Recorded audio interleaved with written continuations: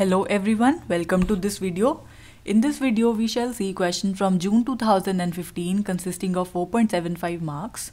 The question includes irreducible polynomials and we need to check whether these polynomials are irreducible over the ring of integers, ring of polynomials, right? Having coefficients in integer in one variable. So we are given these four options. And out of these we need to test which among these polynomials are irreducible, right? So we have several tests to check the irreducibility. So for the first polynomial, this is our polynomial, so and its degree is equal to 2. So what test we can apply? We can either look for a root, right?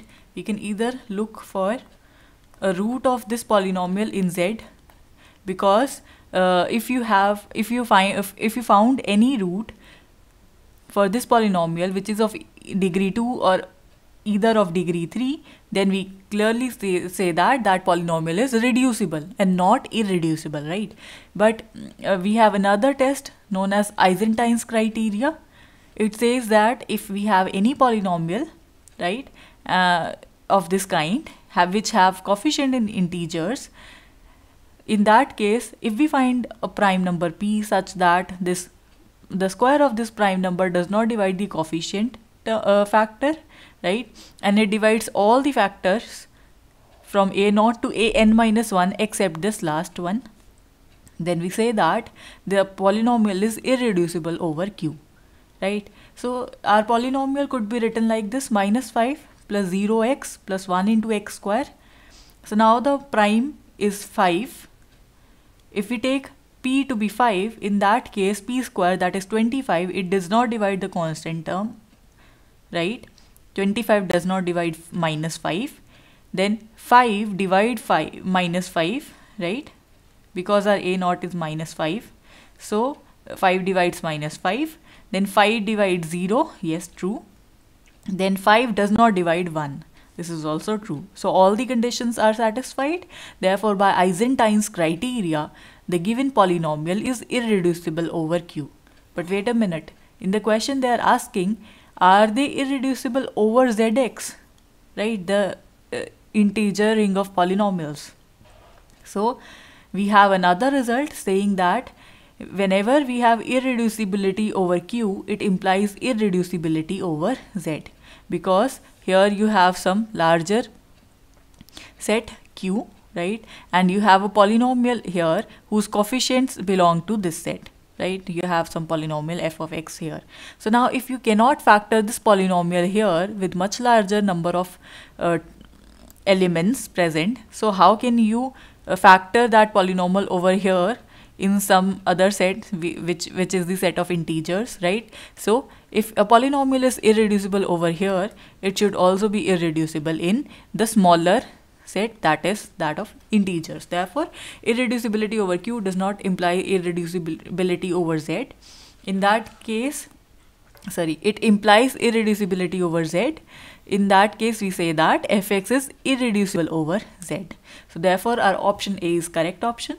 This polynomial is irreducible, right? So next look at this polynomial.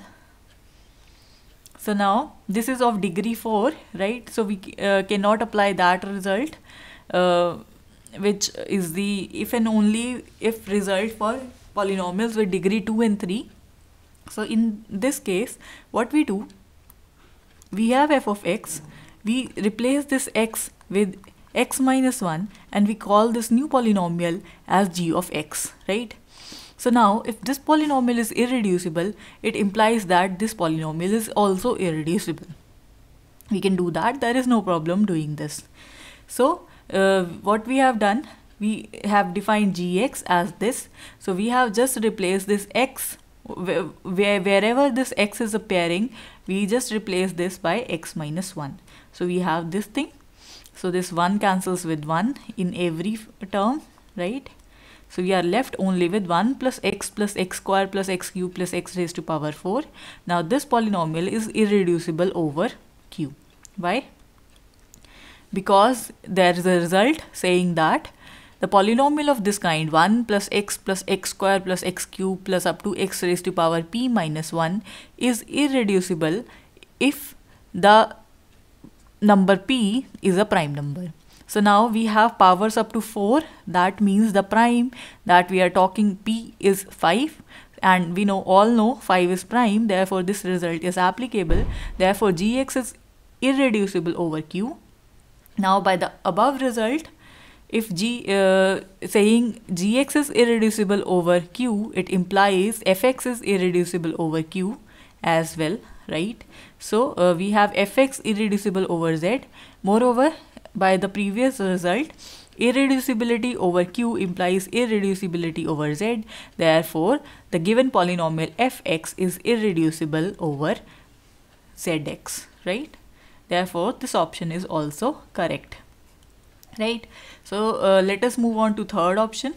What is the third? We have just checked that this polynomial is irreducible because the corresponding prime p is equal to 5.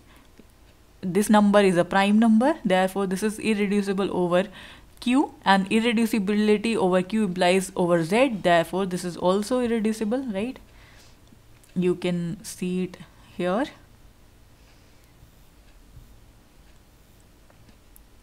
So this was the polynomial. So by the same result we can say that this polynomial is also irreducible over z, right? Therefore option C is correct. Next, move on to option D. In option D we are given this polynomial 1 plus x square plus x cube. Now you cannot use the above result saying that the polynomial of this kind is irreducible. Now here the number p is equal to 4, right? And you all know 4 is not a prime number. This is not a prime number. Therefore the polynomial is we cannot conclude from that result that this polynomial is irreducible. So we have to look for another method to determine what type of polynomial is this one, right? So the degree of this polynomial is 3. So we have a result saying that if you have a polynomial of degree 2 or degree 3, in that case if you found a root of that polynomial, so you simply say that it is reducible. And moreover this result is if and only if the polynomial is reducible, in that case you will definitely find a root over whatever field you are talking about, and you will find the root in that field only, right? So if you found a root, you will say that the polynomial is reducible, and if it is reducible, it has a root. Therefore our polynomial has degree 3, so we can apply this result. So we can look for a root of this polynomial in the set of integers, in the ring of integers, right? So how you can proceed? You can just choose any arbitrary integer and you can plug that into this polynomial, and and just see that whether this is the root or not. So now you clearly see that here if you put any negative number, it might be 0 because of this powers, right? So by guessing you might know that -1 might be a root. So just check it. So yes, it is a root. Therefore x is equal to -1 is a root. Therefore we say that x plus 1 is a factor. If we find a factor or a root, we say that the polynomial is reducible over z. Therefore this option is incorrect because the polynomial is reducible over z. So the correct options for this question, they are, the correct options are A, B and C, right? So well, thank you for watching the video. I'll see you in the next one.